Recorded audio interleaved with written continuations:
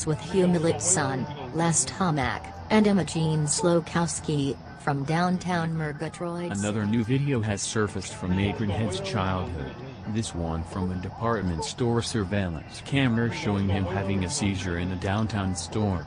In a much more upbeat note, a team of new graffiti artists in downtown Murgatroyd are attempting to lift the spirits of a city caught in shock and grief over the unsolved slayings of 20 girls and young women by the still unknown, unidentified and unapprehended Murgatroyd serial killer.